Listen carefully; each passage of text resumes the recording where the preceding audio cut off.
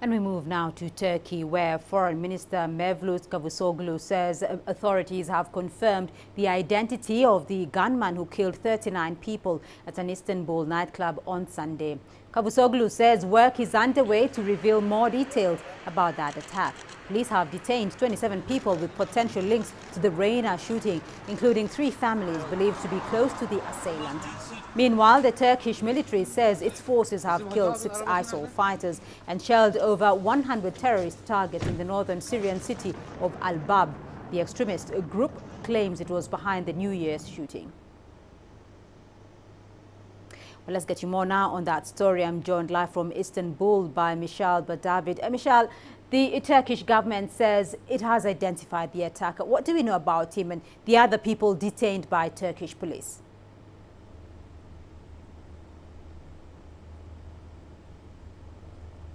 Yes, Beatrice. First of all, the Turkish government has announced that they do know the identity, yet they did not share it with the public yet. But they did want to assure, they want to bring back a sense of security. They want to assure the society, the public in Turkey, that they are carrying out the manhunt and they do know who the man behind this attack is.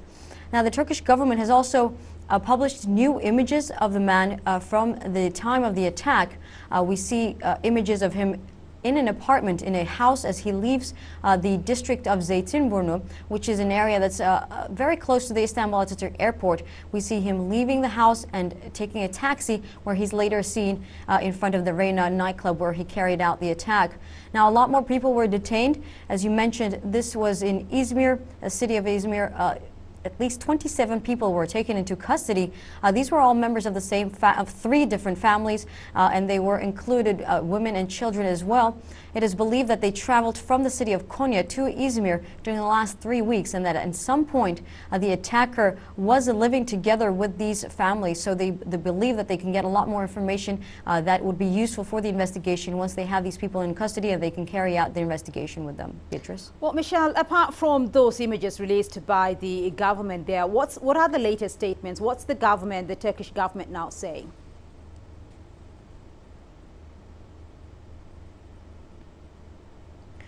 Well, first of all, the Turkish government has been condemning the attack. They've been trying to bring back a sense of security, but they've also tried to unite the country. Right now, the Turkish President Tayyip Erdogan, he made a statement and he said that they would not let terror divide the country. He said, and I quote, "There is no point in trying to blame the Ortaköy attack in differences in lifestyles. This is all part of an operation to divide our country and sideline the political will. Nobody's lifestyle is under systematic threat in Turkey. We will never allow this." This were the words of Turkish President Tayyip Erdogan. He felt the need to make this statement because following the attack, unfortunately, there were a lot of messages on social media praising the attack, showing support of the terror attack.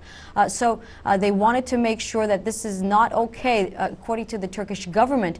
The Turkish Prime Minister Binali Yildirim, he made a statement earlier and he said that messages that praise the attack, they would be investigated. Right now, 347 social media users are under investigation for messages that praise the attack. So first of all, they're trying to make sure that people know that this is not acceptable for the Turkish government. Beatrice. Right, Michal Badavid joining us there from Istanbul.